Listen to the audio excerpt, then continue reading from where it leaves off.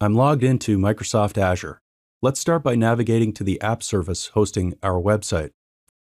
From here, let's navigate down to the Custom Domains tab. This is where we tell Azure App Service what custom domain we want to use. But unfortunately, we can't do that with the free app service plan we used. We'll need to upgrade to a paid plan in order to configure a custom domain. So let's go to Scale Up in order to change the app service plan that's hosting our website. You can see we're on the free pricing tier right now. If I click on the D1 plan, we're still on shared infrastructure, where our website is hosted on servers with other Microsoft customers. But now if I scroll down, the included features now has custom domains. Let's go to the Production tab and see what other plans are offered. The standard S1 plan is selected, so let's scroll down. This plan allows you to use a custom domain, but this plan also lets you use an SSL certificate with your site, so you can encrypt traffic to the site using HTTPS. The S1 plan also supports auto-scaling, which means you can configure Azure to add virtual machines to the plan in order to handle more load. You configure the criteria that needs to be met, and that could be at certain times of the week or when other certain thresholds are met, like memory usage on the web server.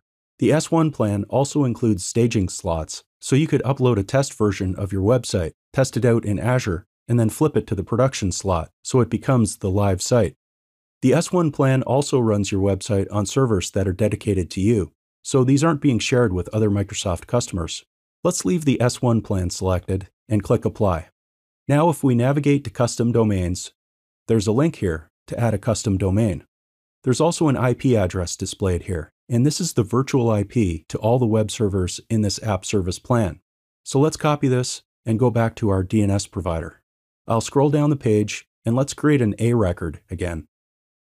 The @ symbol is used to denote the root of the domain, and let's paste in the IP address to the app service in Azure.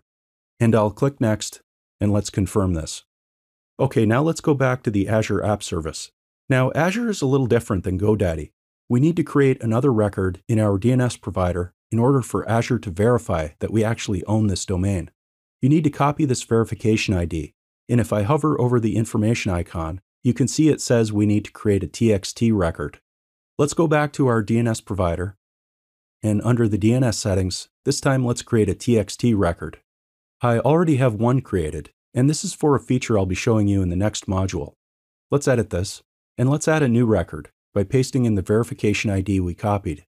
And according to the Microsoft documentation, we need to use the subdomain ASUID. So let's enter that, and let's save these settings.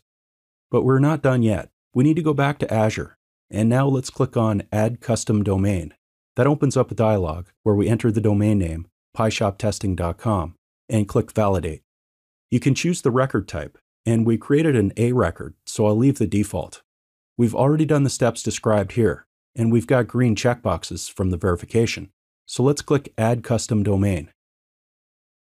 Now the custom domain has been added to the list, along with the default domain that Azure created for us.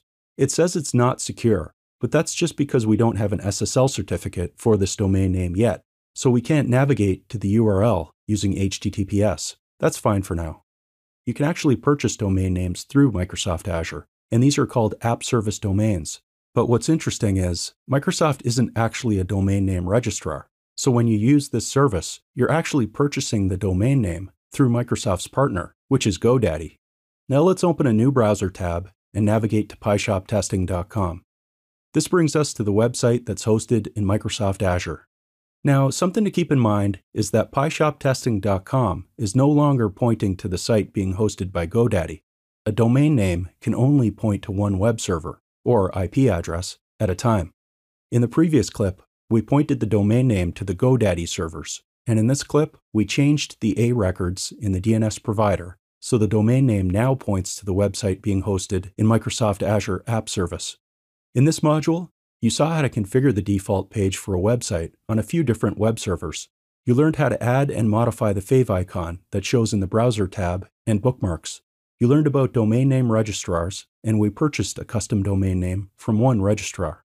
Then you saw how to configure public DNS to point that domain name to a site first hosted by GoDaddy, and then the same site, but hosted in Microsoft Azure App Service.